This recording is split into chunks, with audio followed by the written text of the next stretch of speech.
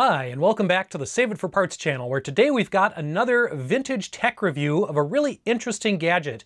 I picked this up from U of M Reuse. That's the University of Minnesota's surplus warehouse, where they sell off all the old, obsolete junk that they no longer need. And this thing comes in a neat little case, and it has a pretty intimidating price tag on it of $1,000.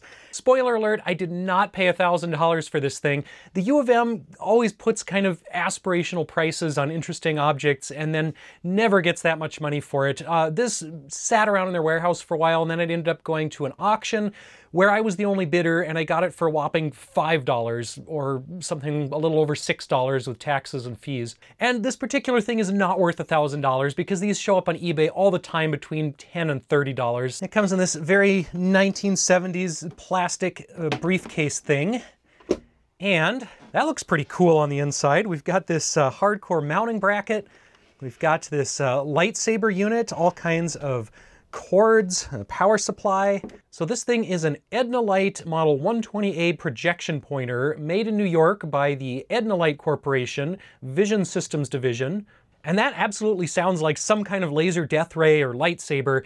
And in fact, this has been called the world's first laser pointer or proto-laser pointer, although it's not actually a laser at all. So this is actually much closer to a wall-powered flashlight. There is a high-power light bulb in here. We've got a push button to activate, and we've got some heat dissipating systems here. And then we have a lens on the front, and this projects or focuses your light beam out onto a presentation board, a blackboard, or a chart, or a map, something of that nature. Basically, just like a laser pointer. A professor would use this to point at things on a presentation board, on a slide, or if you're giving a presentation to a business or a government agency, yeah, you would use this just like a laser pointer. And actual laser pointers didn't start showing up until a decade or two later, and they were pretty expensive. So I imagine this thing probably stuck around at least into the 80s and possibly into the 90s, although by then you could get a little red laser pointer for just a few dollars. So these eventually became obsolete. Now I am going to fire it up and see if it still works, but I think I will open it up first, just take a look in there, make sure the bulb isn't broken, make sure there aren't any obviously broken wires. So the front end has a lens, which will kind of screw in and out for focusing, although the mechanism is really rough. This probably hasn't been used for a long time. And it looks like we can actually unscrew the very end of it, and we could take out that lens for cleaning. I may still do that. It's a little bit dirty. It's not the worst, but there is some dust in there. And there's kind of an inner retaining ring here too. All right, so there's our front lens, fairly dirty. And then the back end here also unscrews. And I'm noticing there are some markings on it. It says MN 02724. Yeah, it's some kind of serial number, I think, or maybe a part number for the university. Not sure exactly, but this was probably a pretty expensive item back in the 1970s, so they didn't want a student to just walk off with it and take it to the pawn shop. All right, so there is our light bulb, and there's not much to this. There's basically the lens assembly, the heat dissipation assembly, and this is just a light bulb with a push button. So that's really all there is to the back part here. The bulb looks intact, that's nice. Now if we look down this, I don't know if you can quite see from the camera, it's not really an open lens, but you might be able to make out a little tiny arrow in there. So yeah, this isn't just a dot of light that it's putting out, it's actually putting out a tiny little arrow. So let's see if it works. I've got it plugged in. I don't see any power switches or fuses or anything else on here. So yeah, I'm gonna assume the only control is just this push button. I've got the blinds closed in here. We might have to turn the lights off. I'm not sure how bright this will actually be, but let's see if it'll project onto the wall here. Yeah, it's projecting. It's a little, there we go. We can focus it down to that tiny little arrow.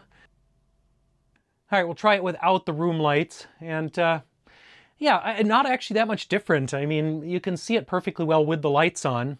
All right, class, if you'll direct your attention to the map, you'll learn that most of the government's crashed UFOs are kept somewhere around here. All right, now the most important question that I'm sure everyone is asking is, How does this compare to an actual laser pointer for cats? Is it as good of a cat toy as the $5 laser pointer? Let's find out. We've got Donnie in the room. Donnie, you want to get it? Go get it. What is that? Donnie's response is not super excited. Let's see what he thinks about an actual laser. Donnie, you gonna get it? Do you want that? Do you want it? You don't really care about that either. You're just in nap mode. Fluff is slightly more interested in the actual laser. You gonna get it? You're not quite as excited. Oh, okay. You'll get it. She'll get it a little bit. She's not quite as frantic about it as the actual laser, though. And then, of course, it is much less convenient of a cat toy because you have to find a power outlet, drag the cable around, drag the transformer around, and yeah, they do not care quite as much about this thing as they do the little red dot. And I can see why this has the radiator system on it, because after just a few seconds of intermittent use, I haven't even run this continually for a minute yet, it is pretty warm. I can still touch it, but I can definitely see this thing getting hot after long periods of use, after a long lecture of pointing at a bunch of stuff. And I have to admit, I really like the combination transformer carrying case here, especially the way this thing just kind of locks into position, like some kind of military device, like it's some kind of sci-fi laser blaster. And my $5 investment actually got me 2 of these, although the second one is just the hand unit. It is missing the cords, it's missing the power supply, it's missing the case. It's basically just the lightsaber. Still kind of cool, and it's nice to have spare parts for this, although I honestly don't think I would use this enough to need spare parts. I don't really need a whole second one, but I do have some ideas for what to use this second one for. We might get to that in a future video. So there we go. It's a fun little oddity of the 1970s and maybe even inspired certain 1970s sci-fi devices. Who knows? I think it's kind of a cool device. I think it's kind of fun, completely impractical. I'll never use it for anything. If I ever need to actually point anything out, I'm going to use the $5 laser here, and this works much better for annoying cats as well. So these things are definitely just an oddity. They're a novelty. They're a collector's piece. They're not really a useful tool anymore. Maybe I'll put them in my display case or up on top or something. But as I said, this one might get modified into something maybe a little cooler and maybe a little more lasery, but we'll see what happens with that. I hope this has been an interesting little video on obscure 1970s presentation technology. Check out some of my other videos for other weird stuff I found at surplus stores like Axeman Surplus, or at U of M Surplus, or estate sales, or dumpsters. I find all kinds of weird junk like this, and I love looking at old relics of the past like this. They're just kind of fun. If you like this video, stay tuned to see what we come up with next and what we end up turning this into. Thank you to everyone for watching, and we'll see you next time.